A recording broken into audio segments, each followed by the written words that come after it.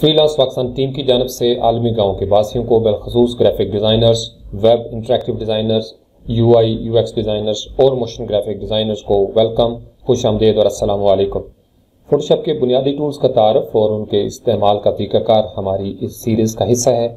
ये सफ़र हमने move tool से शुरू किया था और मूव टूल से होते हुए आज हम पहुंचे हैं डॉज टूल तक। डॉज टूल का कीबोर्ड शॉर्टकट O है। जब आप अपने कीबोर्ड से O प्रेस करेंगे तो आप बराह रास्त डॉज टूल को एक्टिवेट कर सकेंगे। अगर आप मैनुअली इसको सेलेक्ट करना चाहें तो यहाँ टूल पैनल में आएं और इस आइकन पे नजर रखें। इस तरीके से ये डॉज टूल का आइकन है। एक दफा आप यहाँ पे लेफ्ट माउस क्लिक करें, थोड़ी देर होल्ड करें तो ये एक सब पैनल ओपन हो जाता है। इस सब पैनल के अंदर 3 टूल मौजूद हैं और तीनों का कीबोर्ड शॉर्टकट O है। डॉज टूल और बर्न टूल और उसके बाद है स्पॉन्ज टूल। डॉज टूल अलग से भी इस्तेमाल होता है, इसी तरीके से बर्न टूल को भी आप अलग से इस्तेमाल करते हैं। लेकिन जब आप रीटचिंग की दुनिया में दाखिल होते हैं तो फिर आपको डॉज एंड बर्न टूल जो है वो एक साथ दिखाई देंगे। ये 2 टूल ऐसे हैं जो एक दूसरे के अपोजिट बिहेव करते हैं।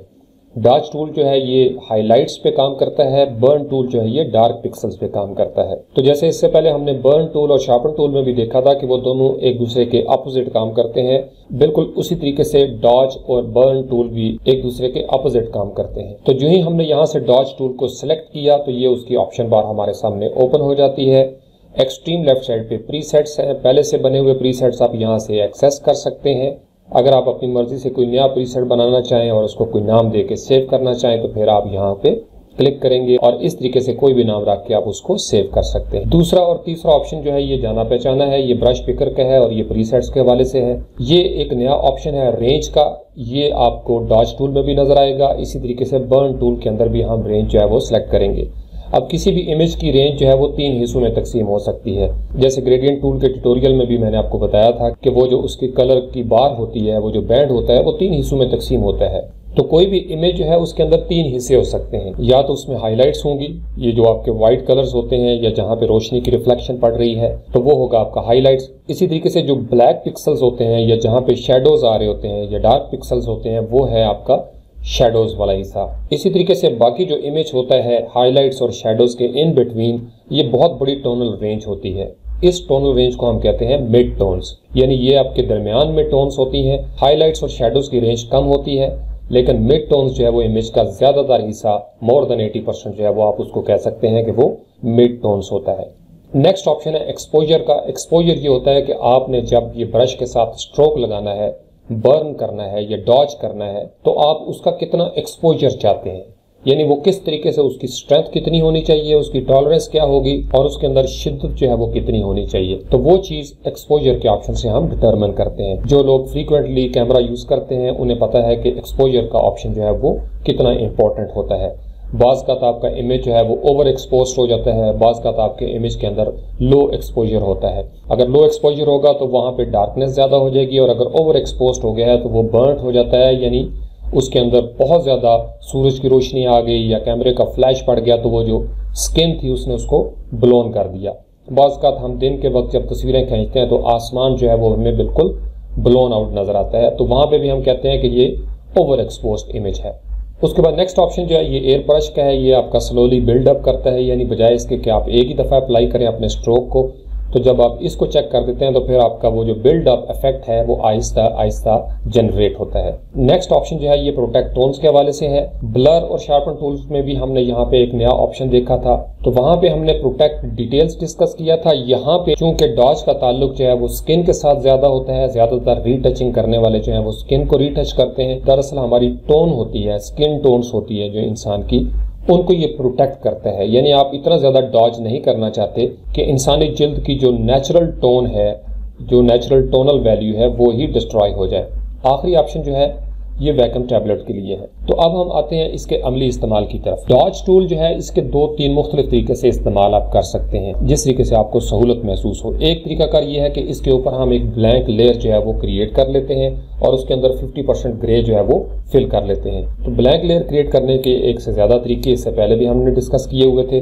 तो जो ही हम यहाँ से एक नई लेयर क्रिएट करते हैं, अब हम शिफ्ट प्लस F5, यानी आप अपने कीबोर्ड से शिफ्ट की प्रेस करेंगे और आप F5 को जब प्रेस करेंगे तो ये फिल का डायलॉग बॉक्स है ये आपके सामने ओपन हो जाएगा। यहाँ पे आप अगर फोरग्राउंड फिल करना चाहते हैं, बैकग्राउंड फिल करना चाहते हैं, या यहाँ से कोई कस्टम कलर आप फिल करना चाहते हैं, इसी तरीके से पैटर्न है ब्लैक और वाइट। हम चूंकि इसके अंदर 50% ग्रे फिल करना चाहते हैं, लिहाजा हम इस ऑप्शन को यहाँ से सिलेक्ट करेंगे। जो ही हम इसको ओके करेंगे तो ये 50% ग्रे की लेयर हमारे इस इमेज के ऊपर क्रिएट हो गई है। अब चूंकि ये सॉलिड कलर है और हमें इसके नीचे जो है वो इमेज नजर नहीं आ रहा, तो हम क्या करते हैं, हम यहाँ से ब्लेंडिंग मोड में से ओवरले का ब्लेंडिंग मोड सिलेक्ट करेंगे। तो अब वो जो ग्रे वैल्यूज थी उसके अंदर से हमें अपना इमेज जो है, मेन इमेज, वो नजर आ रहा है। इसका फायदा क्या होगा कि ये नॉन डिस्ट्रक्टिव हो जाएगा, यानी आप जब भी डॉज करेंगे तो वो इस लेयर के ऊपर होगा और इस लेयर को आप हाइड या शो कर सकते हैं, डिलीट कर सकते हैं, नई लेयर जो है वो आप क्रिएट कर सकते हैं, लेकिन आपका जो पेरेंट इमेज है या मेन इमेज है वो डिस्ट्रॉय होने से बच जाएगा। कुछ लोग ये भी करते हैं कि वो एक कर्व्स की एडजस्टमेंट लेयर जो है वो क्रिएट कर देते हैं और उस कर्व्स की एडजस्टमेंट लेयर को क्रिएट करने के बाद वो डॉज या बर्न टूल जो है वो यूज करते हैं। इसका फायदा क्या होगा कि ये भी नॉन डिस्ट्रक्टिव और इसके साथ एक और फैसिलिटी हमें हासिल है और वो है मास्क की, यानी जितना हम एरिया जो है वो डॉज करना चाहते हैं या जिस एरिया में हम जितना डॉज का इफेक्ट जो है वो अप्लाई करना चाहते हैं, सिर्फ उतने हिस्से में हम डॉज टूल जो है वो यूज करेंगे। तो ये भी नॉन डिस्ट्रक्टिव है और ये बहुत पावरफुल है। तो इसके लिए आप यहाँ पे डबल क्लिक करके उसका नाम दे सकते हैं कि ये डॉज की लेयर है। इसी तरीके से आप एक और लेयर क्रिएट करते हैं और उस लेयर को क्रिएट करने के बाद भी आप उसका नाम जो है वो चेंज कर देते हैं। तो हम इस तरीके से उसको फर्ज करें बंद कर लेते हैं। तो ये दो लेयर जो है वो रीटचिंग वाले लाजमी क्रिएट करते हैं। तो ये दो मुख्तलिफ तरीके हैं, जिस तरीके से आपको ज्यादा सहूलत महसूस हो या आपको कन्वीनियंट लगे उस तरीके से भी ये काम किया जा सकता है। कुछ लोग ये भी करते हैं कि इस इमेज का डुप्लीकेट बना लेते हैं कंट्रोल जे करके और इस तरीके से भी वो डॉज और बर्न जो है उसका इफेक्ट अप्लाई कर लेते हैं। तो इस तरीके से भी ये होता है कि आपका जो मेन इमेज है वो सेव रहेगा और आप एक नई लेयर पे काम करेंगे। तो इन तीनों में से जो भी आपको तरीकाकार अच्छा लगता है, मैं ज़ाती तौर पर 50% ग्रे के साथ बाज़ औक़ात काम करता हूँ। समटाइम्स जो है वो मैं लेयर्स बना लेता हूँ अलग अलग से कर्व्स एडजस्टमेंट की और उसके मुताबिक भी डॉज और बर्न के साथ रीटचिंग कर लेता हूँ। तो ये आपकी पर्सनैलिटी के ऊपर है, आपकी अपनी शख्सियत और ज़रूरत के ऊपर है कि आपको कब कहाँ कैसी ज़रूरत है। अब हम आते हैं डॉज टूल के अमली इस्तेमाल की तरफ। यहाँ से हमने टूल सेलेक्ट कर लिया। ऑप्शन बार में चूंकि ये ब्रश का पिकर है और ब्रश का पिकर जहाँ पे भी होगा इसका मतलब हम राइट क्लिक करके उसका साइज छोटा बड़ा कर सकते हैं। ब्रश प्रीसेट्स को फिलहाल हमें सिलेक्ट करने की जरूरत नहीं, ये बहुत कम होता है कि इसकी हमें यहाँ पे जरूरत पड़े। रेंज जो है वो ज्यादातर मिड टोन्स के ऊपर ही है, आप इसमें स्टार्ट में मिड टोन्स के साथ शुरू करें। समटाइम्स आपको हाईलाइट्स यहाँ से सिलेक्ट करनी पड़ती हैं, बाज़ वक़्त आप शेडोज को सिलेक्ट करके भी डॉज कर सकते हैं। फर्ज करें शेडोज जो है वो बहुत ज्यादा डार्क हैं और आप उनको थोड़ा सा लाइट या ब्राइट करना चाहते हैं, तो फिर आप इस तरीके से शेडोज यहाँ से सिलेक्ट करेंगे और डॉज टूल के साथ आप उतने हिस्से को डॉज कर देंगे। अब लफ्ज डॉज हमारी रोजमर्रा जिंदगी का हिस्सा है। हम अक्सर सुनते हैं कि फलां ने फलां को डॉज कर दिया है, या पहलवान कुश्ती लड़ते हुए भी एक दूसरे को डॉज लगाते हैं, दाव लगाते हैं। वो जो दाव पेच होते हैं वो होते हैं डॉज। डॉज टूल और बर्न टूल में फर्क ये है कि डॉज टूल जो है वो चीजों को हाईलाइट्स को इम्प्रूव करता है और बर्न टूल जो है वो डार्क पिक्सल्स को इम्प्रूव करता है। तो जो ही आप डॉज टूल का इस्तेमाल करना शुरू करें तो सबसे पहले आप अपने इमेज को रीड करें, आप अपने इमेज को स्टडी करें कि कहाँ कहाँ पे इस इमेज के अंदर ऐसे एरियाज हैं जहाँ पे रिफ्लेक्शंस हैं, हाईलाइट्स आ रही हैं, लाइट का सोर्स जो है वो किस तरफ से है, लाइट कैसे आ रही है। जैसे हम यहाँ पे देख सकते हैं तो हमारे जो सब्जेक्ट की राइट साइड है, यहाँ से हम कह सकते हैं कि सूरज की रोशनी जो है वो यहाँ से इस तरीके से पड़ रही है और इसी तरीके से लेफ्ट साइड अगर हम देखें तो ये थोड़ी सी डार्क है। तो उसके लिए हम क्या करेंगे कि हम डॉज टूल को यहाँ से 50% एक्सपोजर के साथ यहाँ पे आहिस्ता आहिस्ता इस तरीके से अपने सब्जेक्ट के ऊपर जो है वो फेरना शुरू कर देते हैं, बिल्कुल ब्रश टूल की तरह। इसी तरीके से जो जो एरियाज जो हैं वो आपको नजर आ रहे हैं, बिल्कुल हल्का हल्के स्ट्रोक जो हैं वो आप यहाँ पे लगाएंगे। इसी तरीके से ब्रश का साइज आप कीबोर्ड से लेफ्ट ब्रैकेट की प्रेस करके भी छोटा कर सकते हैं। इसी तरीके से आप आईज के अंदर भी थोड़ा बहुत आप डॉज जो है वो कर सकते हैं ताकि आईज के अंदर भी थोड़ी रिफ्लेक्शन आ जाए। इसी तरीके से जहाँ जहाँ पे लाइट जो है वो आपको फील हो रही है उतना हिस्सा जो है वो आप डॉज कर सकते हैं। अब अगर फर्ज कर लें ये ज्यादा हो जाता है, ये इसको हम आफ्टर और बिफोर करके देखते हैं, क्योंकि ये आपने बहुत ज्यादा कर दिया। तो इसके लिए आप क्या करेंगे, यहाँ पे आपका ओपेसिटी का ऑप्शन है, आप हमेशा ओपेसिटी जो है वो कम करके भी अपने इमेज को देख सकते हैं। तो इससे ओपेसिटी का लेवल जो है वो कम हो जाता है और इस तरीके से आप अपने इमेज के अंदर जो आपने इफेक्ट अप्लाई किया था वो कम कर सकते हैं। अब हम दूसरा तरीकाकार देख लेते हैं। आपने नई लेयर बना ली, कीबोर्ड से आपने शिफ्ट और F5 प्रेस किया, यहाँ से आपने 50% ग्रे इसके अंदर फिल कर दिया। ब्लेंडिंग मोड से आप यहाँ पे जाके ओवरले आपने सेलेक्ट कर लिया। अब जब आप इसके ऊपर ब्लेंडिंग मोड करेंगे तो चूंकि अब आपने एक नई लेयर बनाई हुई है, इस तरीके से आप अपने एक्सपोजर को 50% पे रख के या कम या ज़्यादा करके इस तरीके से जहाँ जहाँ पे आपको अपनी हाईलाइट्स को इम्प्रूव करना है आप उस तरीके से अपनी हाईलाइट्स को इम्प्रूव करते चले जाते हैं इस तरीके से। अब ये चूंकि एक बिल्कुल नई लेयर के ऊपर था तो इसको हम हाइड या शो करके भी देख सकते हैं कि इसका क्या इफेक्ट हो रहा है। ये दरअसल डॉज और बर्न टूल क्या करते हैं कि ये आपके इमेज के अंदर एक ड्रामाई लुक जो है वो क्रिएट कर देते हैं। तो समटाइम्स ऐसे प्रोजेक्ट आ जाते हैं कि क्लाइंट आपको कहता है कि मेरे इस इमेज के ऊपर डॉज और बर्न कर दो या इस इमेज के अंदर थोड़ी सी लाइफ पैदा कर दो। तो जब आप डॉज और बर्न करेंगे तो दरअसल आप क्या कर रहे हैं, आप उस इमेज को रीटच कर रहे हैं। और ये चूंकि आपके कंट्रोल में है, अगेन आप यहाँ से ओपेसिटी कम या ज्यादा भी कर सकते हैं अगर आप फर्ज करें कि बहुत ज्यादा ये इफेक्ट आपने कर दिया। अब हम देखते हैं कि हमने जब कर्व एडजस्टमेंट लेयर के साथ डॉज करना हो तो वो हम किस तरीके से करते हैं। इस लेयर को हम डिलीट कर लेते हैं। अब यहाँ पे हम लगाएंगे एक कर्व एडजस्टमेंट लेयर।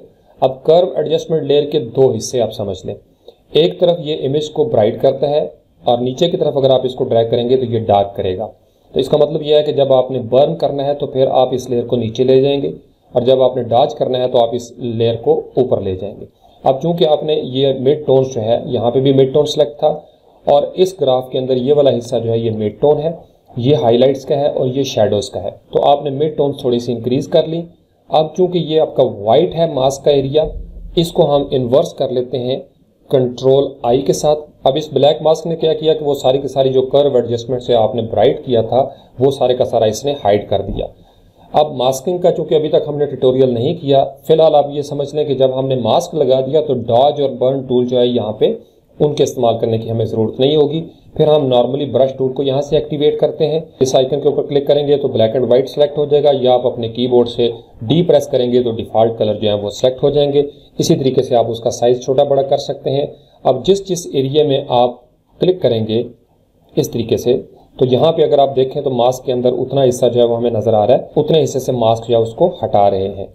अब चूंकि आपकी ओपेसिटी का लेवल जो है वो 10% है, अगर हम यहाँ से इसको इंक्रीज कर देते हैं और इस तरीके से जब मैं एक दफ़ा क्लिक करूँगा तो आपने ये देखा कि उतना हिस्सा जो था वो दरअसल ब्राइट हो गया है। तो ऑल्ट क्लिक करके अगर आप मास्क के ऊपर देखें तो दरअसल ये वाला हिस्सा था, ये वाले दो स्ट्रोक थे जो आपने वहाँ पे लगाए हैं और इसको हम कहते हैं कि ये हमने डॉज कर दिया है दरअसल। तो इसको भी आप शो या हाइड करके देख सकते हैं कि क्या इफेक्ट है। इसी तरीके से ओपेसिटी का लेवल कम या ज्यादा करके भी आप अपने इमेज को देख सकते हैं। तो ये था डॉज टूल जो हाईलाइट्स को, ब्राइट एरियाज को इम्प्रूव करता है। Thank you very much.